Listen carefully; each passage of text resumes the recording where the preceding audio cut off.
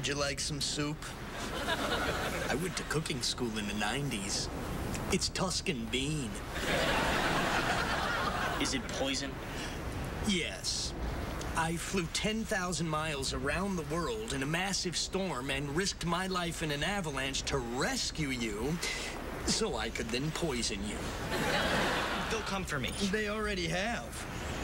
What? Well, the weather must have been too much for them. Looks like Adam and Bree are going home without you. Those are their GPS signals. That's how I found you. You've been stalking us? Well, you call it stalking. I call it lovingly lurking in the shadows. Oh, come on. I'm not that bad of a guy. You trapped us in a dungeon and then tried to turn us into your bionic soldiers. Okay. So I might have overreacted with that whole abduction thing. I was never gonna hurt anybody. I just wanted to get back at Donald. When are the two of you just gonna grow up?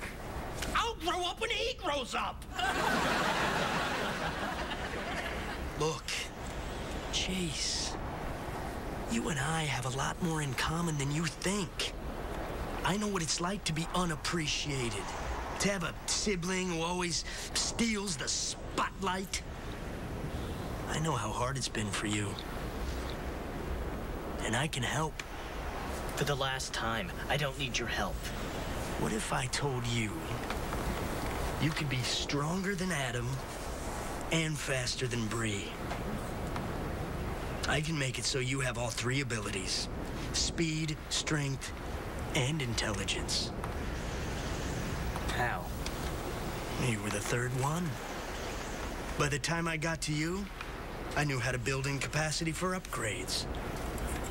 But my brother took you away before I could finish. Join me, Chase. I can help you be all that you were meant to be. Deviled egg? You double-crossed me. Did you really think I would betray my own family? That's always worked for me. Even if you could offer me every ability there is, I would never go to your side. We're a team. And teams never quit on each other. All right. You got me. What do you say we just put all this behind us and get down to the business of healing this family? Am I right?